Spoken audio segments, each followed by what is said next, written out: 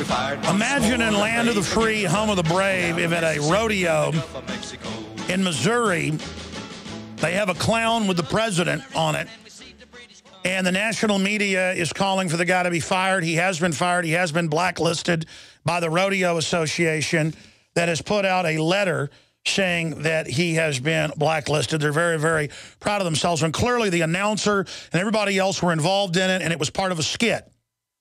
Why don't we fire the janitor of the rodeo? You know, let's let the government fund al-Qaeda, murder people en masse, spy on us illegally, persecute the press, arrest members of the media for just reporting news, federalize police, the government openly training to confiscate our guns, saying the #1 enemy is Tea Party.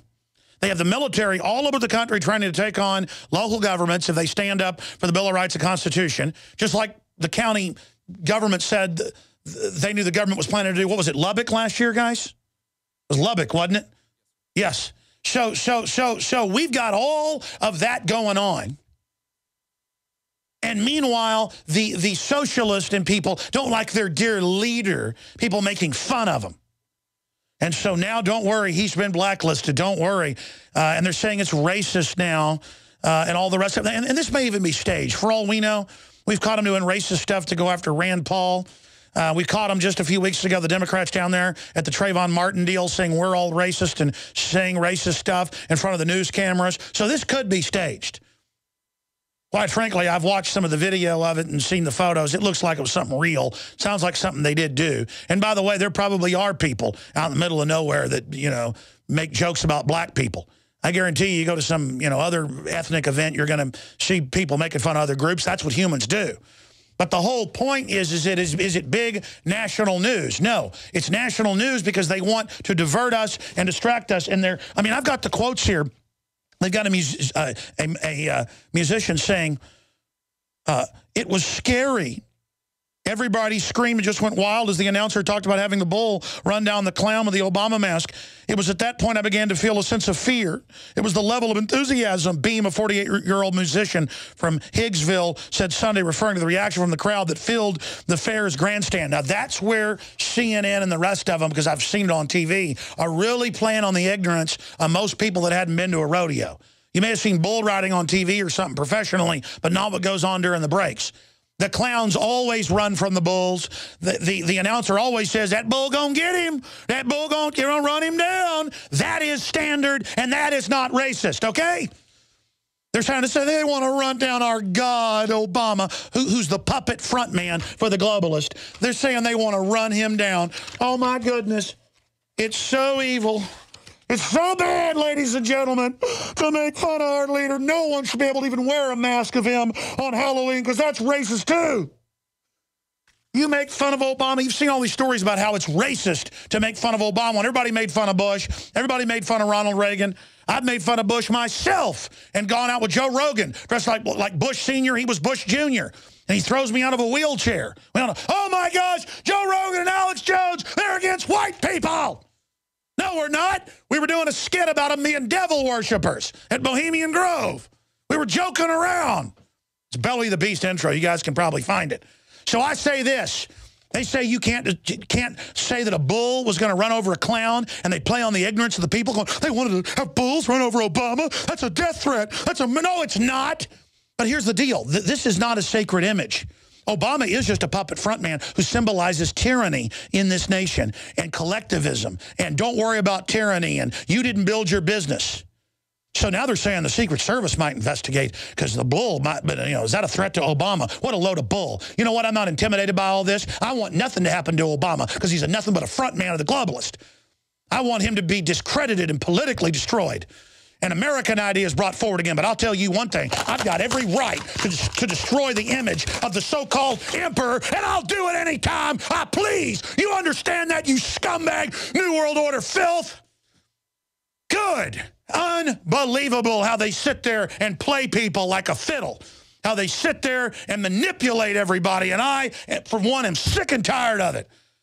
Now, I'm not going to get much more mad today, folks, but people praying to Obama, the media trying to make him some kind of, godlike dictator and all this crud while the military trains to take on conservatives and libertarians. This country's in danger. I need to conserve my energy. I got a bunch of guests coming up and a lot of news today. And believe me, I'm not putting on an act here upset on air. I was blowing up during the break. God help me. Does anybody else get concerned about what's going on here? All the news straight ahead.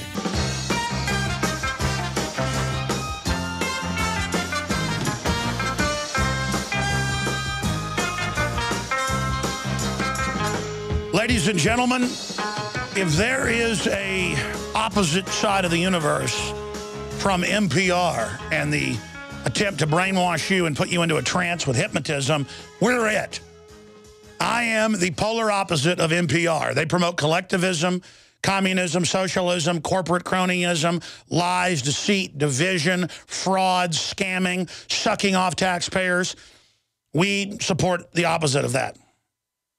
And I do get wound up in here because I read news for hours at night, hours in the morning, and then I go exercise, I come into work, and then I just blow up on air a lot. It really does happen, and I need to settle down and cover the news here. It's just that it really gets to me to see what an authoritarian country we're turning into and how the system wants to put out the message that you don't talk about government, that that's somehow unpatriotic. If you're a radio listener, I had a plastic mask of the so-called person that is the front man for the globalist as they dismantle the country. And I'm very upset about the country being dismantled. I'm very upset about them shutting off our energy systems, our industrial systems. This is acts of war by the globalists, on record, post-industrial operation. And seeing my country destroyed and conquered is very painful, so that we can all be collectivized and be turned into slaves, and to watch them pass unconstitutional laws so you can't get your money out of the country, or where citizens can't even leave if they say you, quote, aren't allowed to without even having an indictment or a crime. The country is shutting down on every front. But the movie theaters are still open. There's still all the entertainment and all the distractions in the toxic culture, and it really hurts me. It really gets to me. But here is Barack Obama, and I tore up a plastic mask of our king. Because, ladies and gentlemen, Barack Obama is not my king. He is not my master. He is not my lord. He is nothing but a mask of the globalist to bring in their world government. And I have sworn total resistance to it. And I'm sorry if, like a race car, sometimes I shoot my RPMs up and blow an engine on air. But I appreciate everybody joining us. So again, ladies and gentlemen, I am now Obama Lecter. CJ saying I look like Hannibal Lecter now with the lower mandible of Barack Obama on my face. I think we've created a new character where Obama tells you the truth. Hi, this is Barack Obama without my teleprompter. I was raised by the Ford Foundation and Carnegie Endowment, part of a program of over 1,000 children raised with one of them targeted to be president as a front man to bring in the collapse of the United States. I am the expression of a 100-year robber baron program to finally bring the United States to its knees. Soon all of you will learn to serve the collectivization because it's liberal.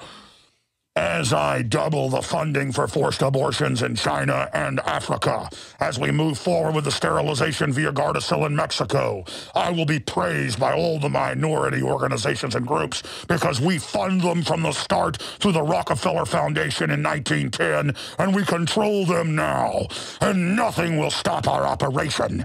Because we do it in a trendy, loving way. You guys like the new outfit?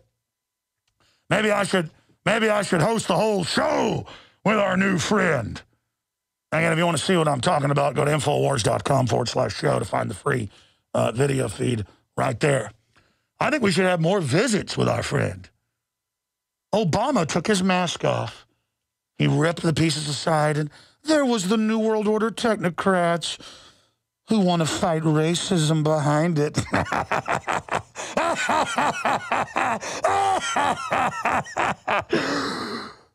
Remember to brush with fluoride, boys and girls, and take your shots.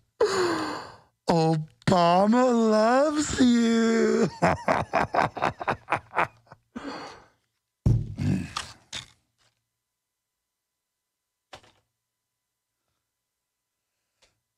All right, ladies and gentlemen.